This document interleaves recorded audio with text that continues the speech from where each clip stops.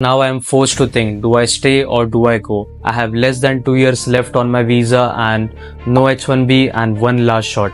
I have some options laid out on the table. Let's try to discuss them one by one. First is obviously going back to India. So just packing all my stuff and going back to India. This will be a really good thing because I would be closer to my family, having all the convenience and friends with me. But to be honest, I haven't worked in India, so I don't know how that situation looks like. Second option I think is a bit convenient option for many of the people. That is, if your company has offices in Canada, which most of the US companies have. So if they have that option, they might probably relocate you to Canada. Maybe you work for a few years, couple of years or 3 years and then come back to the US on some other visa. The third option is getting relocated to some third country, let's say UK, Australia or any other European country. Again, this is an option for you if your company is based globally and have offices all around the world.